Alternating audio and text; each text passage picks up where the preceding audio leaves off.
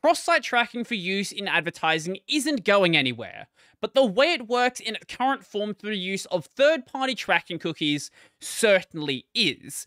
How it's going away, I don't think anybody actually knows yet, because all of the big ad providers and all of the big data companies all have their own different methods to do it. So Google has their federated learning of cohorts, which was completely trashed and now has been replaced with the Topics API.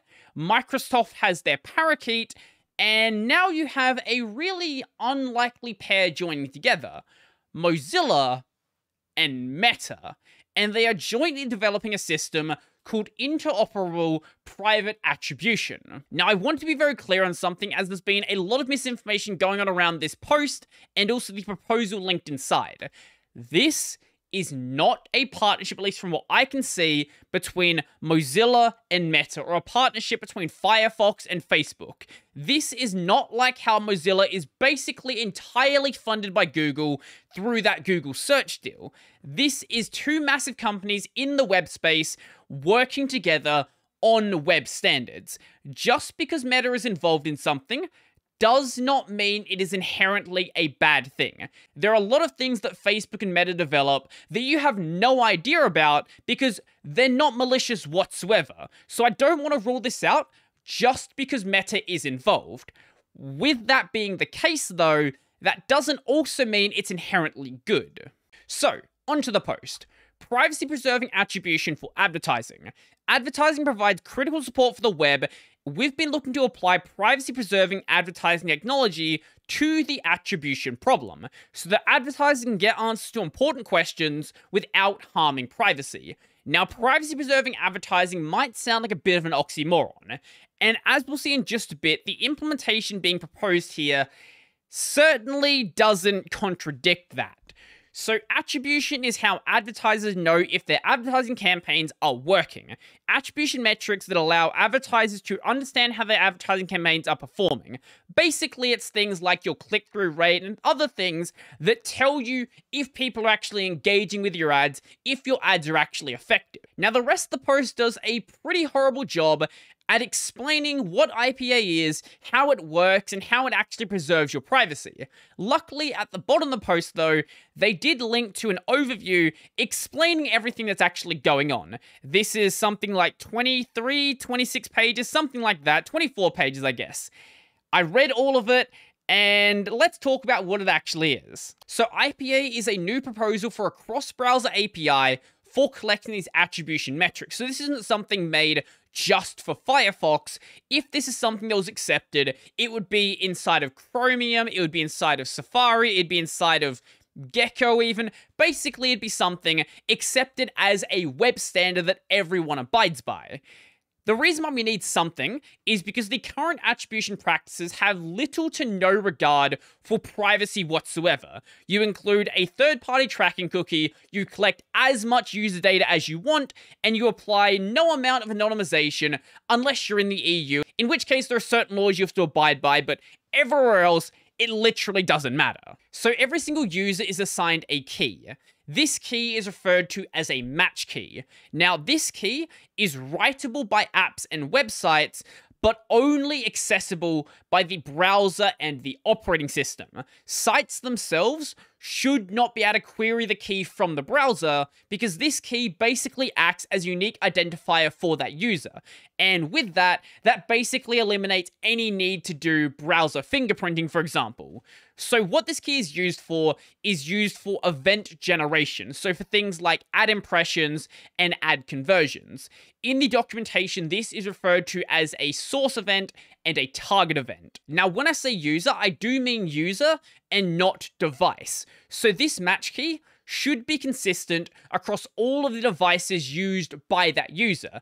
This could be assigned by, say, logging into a website or other means where you can identify who that user is, and this key is then assigned through a match key provider. Now, in many cases, there will not be a method to actually identify individual users in this case, so they will have different match keys based on the different devices, but there may be methods to go and group these together. Now, where the so-called privacy preserving comes into this is the way the data is collected and stored. So normally when you have a third-party tracking cookie or any sort of data collection method, all of the data is stored in one location. Maybe you have multiple servers, but you're storing all of the same data, and it becomes very trivial to build profiles based on that data.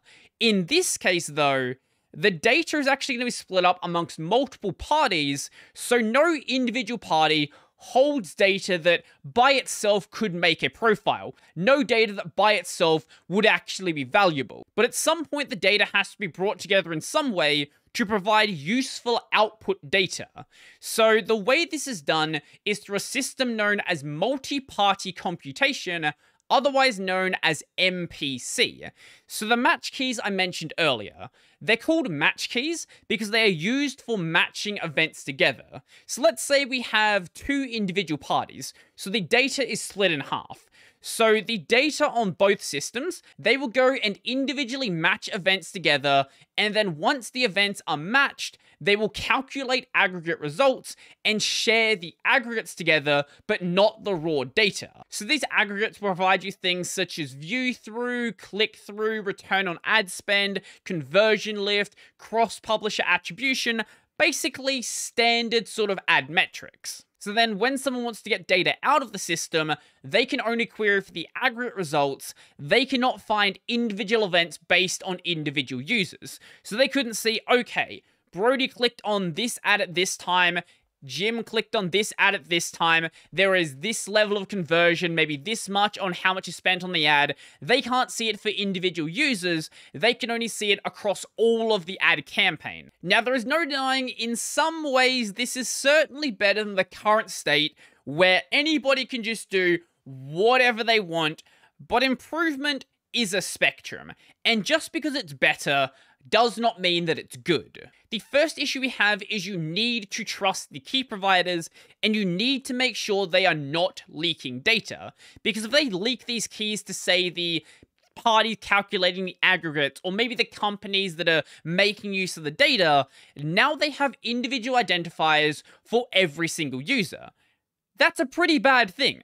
It is the state we're in with third-party tracking cookies, so it's no worse than what we have, but it's still just as bad. The second problem we have is while you and I, along with companies interacting with this system, cannot query out individual user data, this does not mean that just because it's split up amongst multiple parties, that data is actually safe. You need to also trust the different parties and make sure they're not sharing data, because if you have these two sets of data that by themselves are not useful, and both the parties are run by the same people, it's very trivial to share that data and just build profiles that you can already do with the current system. Yes, in a perfect world where that doesn't happen, this system could function.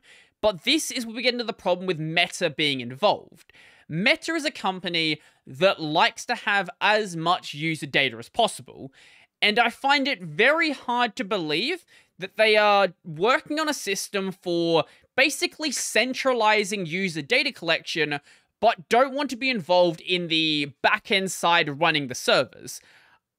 Maybe it would just be Mozilla running them, and sure, I could probably trust Mozilla, but if you have Meta at all involved in that back-end server control, you know what Meta does. Now, the system will also introduce a level of noise to make it harder to build actual useful profiles, but I don't see that really getting in your way, especially when the current system surely is considerably more noisy than anything that you would currently see, especially with the fact that you can easily clear your cookies, you can swap devices, and all of that fun stuff. And then the third issue is there is no word on whether users will be able to request their data to actually be deleted.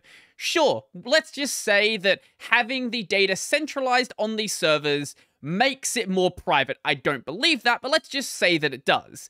Wouldn't it be even more private to give users the ability to get their data deleted? I think so, and I think that most people will probably agree with that. when it came to Google's federated learning of cohorts, it was very easy to understand why it was a bad thing. It basically put users into a small group, gave that group an ID that you could query, so if you wanted to fingerprint those users, you basically knew that user was in this group of a few thousand people, and you can throw everything else out. This, on the other hand, is a little bit more complicated because they do a fairly good job at making it sound like it is more privacy respecting, but there are so many points where the privacy respecting can just fall apart completely, and I don't trust that this could actually be held together in the theoretical sense of the proposal. Mozilla has been interested in privacy-preserving advertising and telemetry for quite a while. This system they've proposed here is basically a web-based version of their Prio telemetry system. They've likely seen how well companies like Brave are doing with their privacy ads and wanted to somehow get involved with that, but this is the first time they've made a real step towards that. Now, I didn't go over most of what was in the proposal because most of it is technical jargon, but I fully encourage you to go and read it for yourself. I will leave it linked in the description down below. It is a very challenging read because it's just technical gobbledygook, but if you can sit through it, I would love to hear your opinion on the matter. But if you don't, I would still love to hear your opinion in the comment section down below. So if you like this video, remember to go and like the video. And if you really like the video and you want to become one of these amazing people over here, go check out my Patreon, subscribe, join Bearer Pay, linked in the description down below.